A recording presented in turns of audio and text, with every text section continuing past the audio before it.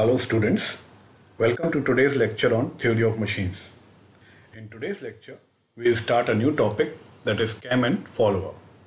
Under this topic, we will learn about what is a cam and a follower mechanism, what we can do with this mechanism, what are its applications and its advantages. Then we will see the classification of each of the two components of this mechanism, that is classification of cam and then the classification of follower. After classification, we will learn about the various terminologies used in cam and follower mechanism. And finally, we will learn to draw the cam profile that will ultimately drive a specified motion of the follower.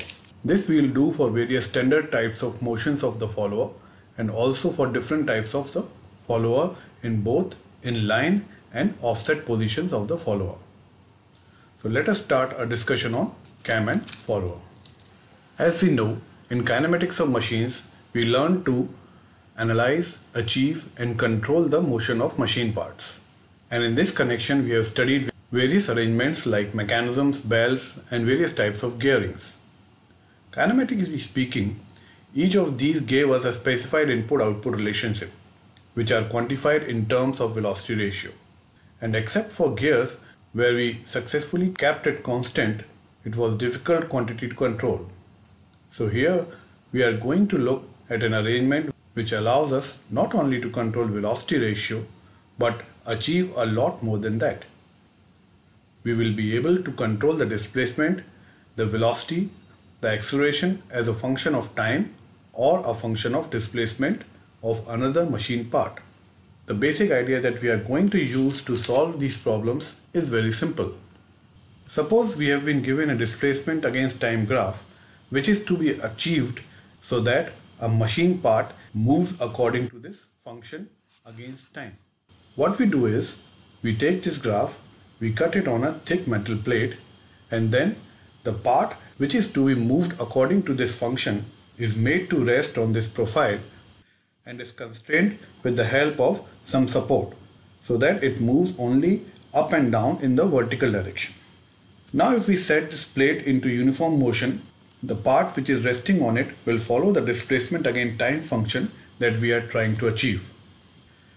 As seen here, this metal plate with the particular profile is called the cam and the machine part which is following is rightly therefore called the follower. So this is a cam and follower mechanism and the cam and follower constitute a higher pair. Generally speaking, so far in this course, we have studied planar mechanisms which consisted entirely of lower pair like revolute pair and prismatic pair. And now we will discuss about the higher pair mechanisms, by which we mean that there must be at least one higher pair in the entire mechanism. Higher pair means the two links are connected either along a line or at a point, as seen in this case.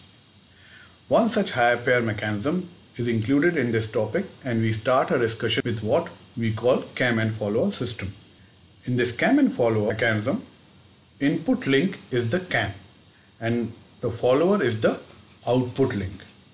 As we have already seen that cam and follower mechanism is nothing but an exact function generator. By linkages we had approximate function generator, but by using this cam and follower mechanism we can have exact function generator. Any complicated coordinate movement between the output and input link is possible by using cam and follower mechanism, and which are widely used in various machines, particularly for timing purposes, as in case of moving valves of an IC engine. As we know, in an IC engine, the valves have to be kept open, first move to open it, then kept it open for some time, then move to close it, and then keep it closed for some time before opening it again. This is very well shown in this video. This is the camshaft over which the cam is mounted. This is the intake valve. This cam is actuating the opening and closing of the valve. So all these timing operations can be easily incorporated by using cam and follower mechanism. The scope of our discussion will be limited to planar and two-dimensional cam and follower mechanism. That is, all the points of the mechanisms will move in parallel planes So in a single projected view along the line perpendicular to the plane of movement will give you the true movement of the points of the mechanism. Having discussed about the cam and follower mechanism, let us now define cam. So cam is a mechanical element used to impart specifically desired motion to another element or to drive another element called the follower by direct contact. The cam may be rotating or reciprocating, whereas the follower may be rotating, reciprocating or oscillating. Now let us see some of the advantages of cam and follower mechanism. The cam and follower mechanisms are simple and inexpensive. Cam and follower mechanisms have few moving parts and occupy very small space. Follower motions having any desired characteristics are not difficult to design. When it comes to transferring rotary motion into linear actuation, there is likely no better mechanism than that of a cam and follower. Translating rotational motion into linear motion is not always the easiest thing to do efficiently.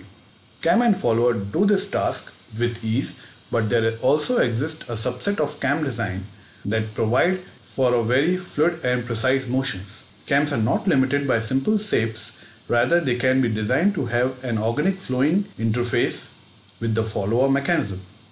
This results in more specified radial cams. It's this range of freedom in cam and follower design that gives engineers the ability to create unique mechanisms with only a simple rotational input. In any translation of motion, there is always some loss of energy. Cams will always have very minimum energy losses due to the fact that the interface between each part is such a small area, thus there is not a lot of friction. For these reasons, cam and follower mechanisms are used extensively in modern machinery. Cams are widely used in automatic machines, repeating machineries, IC engines, machine tools, printing control mechanisms, etc. They are manufactured by die casting, milling or punch press. So this is all for the introduction of cam and follower mechanism. I hope you have understood the utility of the cam and how the cam and follower mechanism work. In the next lecture, we will discuss the classification of cam. Thank you.